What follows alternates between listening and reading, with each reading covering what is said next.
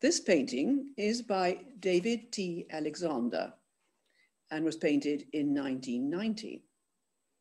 That summer, the artist, a Canadian, made his first visit to Scotland and travelled mainly in the north and northwest. He didn't know the country or the names of the places and the features he was depicting, hence the rather prosaic title, Starboard Side Night Crossing. This artist was a wizard with colour, and this was evident in the exhibition of his work held in Edinburgh sometime after that summer.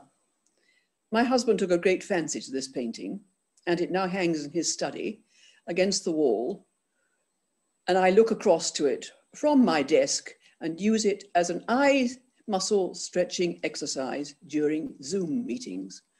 But it's one of these paintings you can look away, away, away into the distance in, and it's a marvelous sight. The only unnatural feature in the painting is the yellow lamp.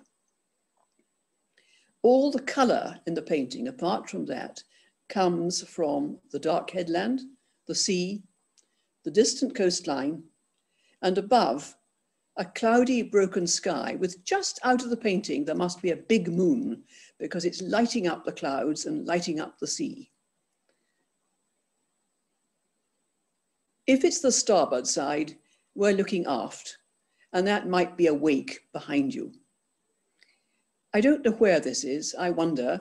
I don't know all the ferries on the northwest coast. It could be the one from Uig out of Skye to Stornoway.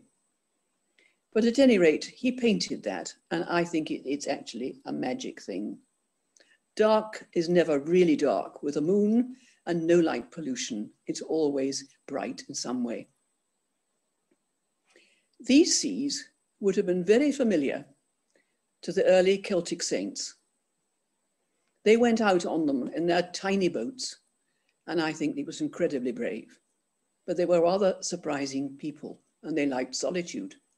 And looking into that painting, I'm reminded of a prayer of St. Columba.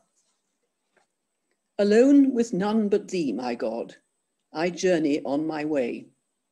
What need I fear when thou art near, O King of night and day? More safe am I within thy hand than if a host did round me stand.